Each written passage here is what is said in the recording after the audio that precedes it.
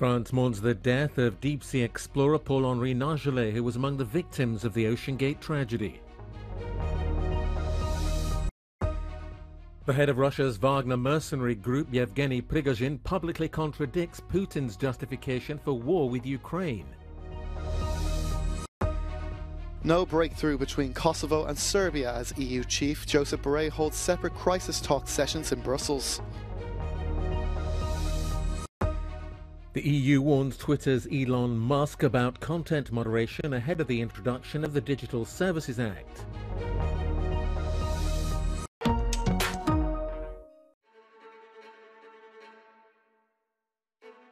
The prospects for recovering the remains of 5 passengers on board the Titanic-bound submersible that's likely imploded in the North Atlantic are uncertain.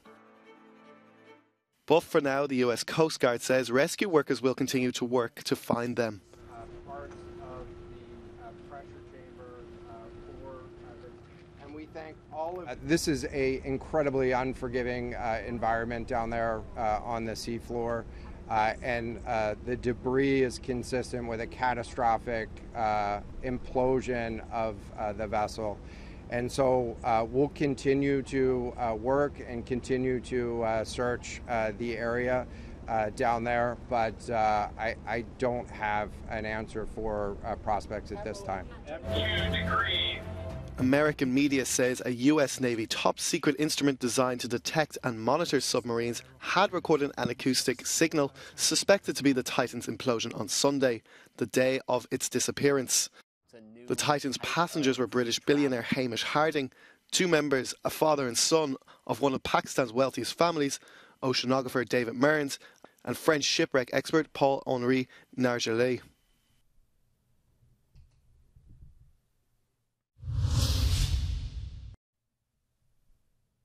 While the OceanGate tragedy resonates around the world, it's felt particularly in France. Frenchman Paul-Henri Nargeolet, who was on board the vessel, was one of the world's top experts in underwater exploration. He began his career as an officer in the French Navy, rising to a commander of a deep-sea intervention submarine unit. From there, he moved to maritime archaeology, piloting many dives to the Titanic from 1987. His pioneering work was a big influence for director James Cameron ahead of filming for Titanic.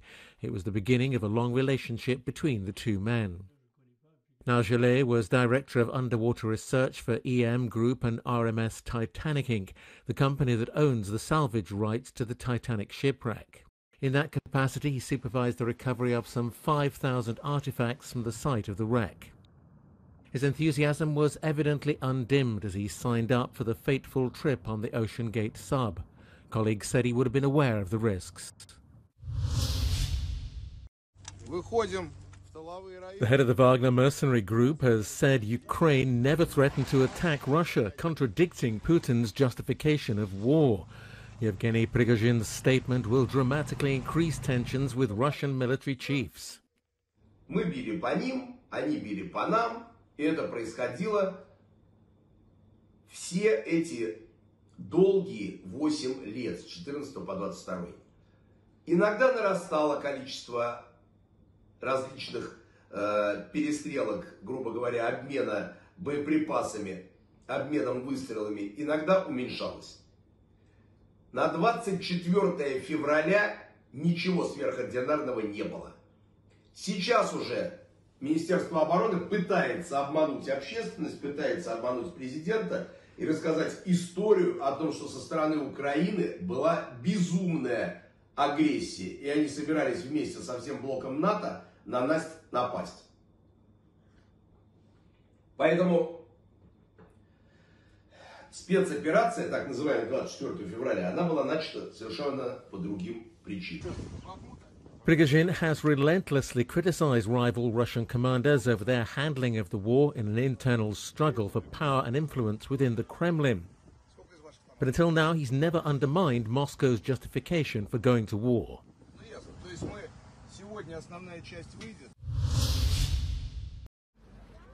The UN has placed Russia on the list of those most responsible for the deaths of children in conflict. Russian forces have been accused of killing at least 136 minors since invading its neighbor. A new document also points out flaws of Ukraine's forces. The Security Council is not only no longer representative of the world, it is often paralyzed, as it is the case in the war in Ukraine. And even the various groups and platforms outside the multilateral system, such as G20, are caught up in these divisions. The world cannot go on like this. In the US, India's Prime Minister assured President Biden that his country is ready to help bring peace to Ukraine. With the Ukraine conflict, war has returned to Europe. It is causing great pain in the region. Since it involves major powers, the outcomes are severe.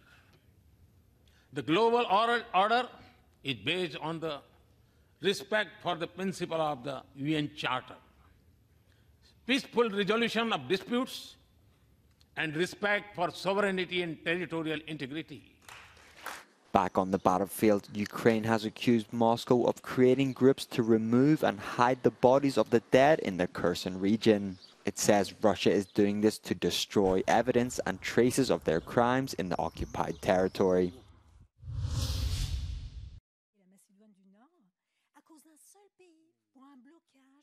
It's a year since the EU granted Ukraine formal membership candidate status. It was a highly symbolic moment and, coming 4 months after Russia's invasion, a huge boost to national morale. For the latest on the country's membership hopes, Euronews spoke to Olga Stefanishina, Ukraine's Deputy Prime Minister for European and Euro-Atlantic integration. As our colleague Neil O'Reilly reminds us, a year ago no one thought the war would drag on this long and the initial timetable may be out of date. With 6 months to go, is that still realistic? The work has been started and some of the decisions are only technically to be adopted within the next months. I think that the chances for political decisions are really high because there is not a single sign of hesitation that Ukraine commitment is there and that Ukraine is anyhow can let the partners down in that regard. Ukraine also expects a lot from NATO and the approaching summit in Vilnius in July, where they'll discuss Ukraine's future. The alliance leaders have already ruled out Kyiv joining the club at the summit, but are determined to strengthen cooperation. We need to have this unity preserved and this strategic clarity for Ukraine preserved and cherished for our people. And you can rest assured that anything which could be concerning for us following the Vilnius summit will not lead to thinking that Ukraine is weak, Ukraine is ready. It would be a signal that the democratic world is not ready to take the decisions. The Prime Minister of Kosovo and the Serbian President were in Brussels at the request of the EU's head of diplomacy. Hoping to end weeks of violence in the predominantly Serb areas of northern Kosovo, Josep Borrell met Albin Kurti and Alexander Vučić separately, since the pair refused to engage in talks with one another. The top EU diplomat was unable to ease border tensions, but has assured that both sides agree on early elections. I've been putting on the table concrete proposals based on the mentioned conditions of the European Union. And at least in this context, we agreed on the need for new elections and discussed in detail the modalities and the steps on how to get there.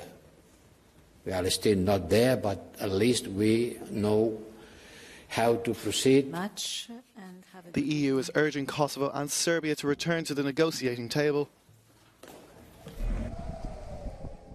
Violence flared in northern Kosovo last month after ethnic Albanian mayors took office, and the tensions worsened after Serbian police arrested 3 Kosovo policemen last week.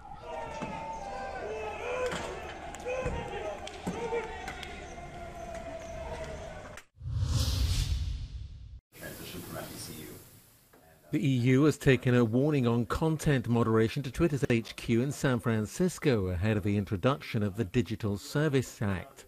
It requires tech platforms to have enough resources to moderate dangerous content.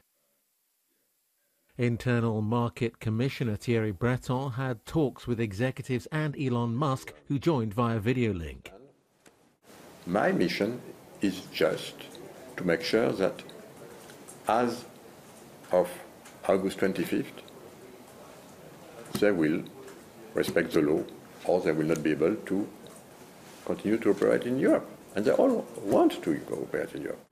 Breton will also discuss the new regulations with Meta's Mark Zuckerberg. And although Musk has loosened Twitter's internal content rules, he suggested he will comply with the act. But tech firms will likely have to invest heavily to create compliance teams at a time when they're cutting staff numbers worldwide. Beekeepers in the US are being forced to reinvent themselves. According to an annual study, they have lost nearly half of their colonies, the second highest mortality rate on record. But they are overcoming the difficulties by using costly measures to create new colonies, such as buying queens and unfolding hives. As a result, numbers have remained relatively stable. Bees, which die mostly due to parasites, pesticides, starvation and climate change, are a crucial link in the food chain. Syria has unveiled new parts of an intact Roman-era mosaic in the town of Rastan near Homs. There are some damaged parts, but the scenes are well preserved. Among them is a portrait of ancient Amazon warriors from Roman mythology.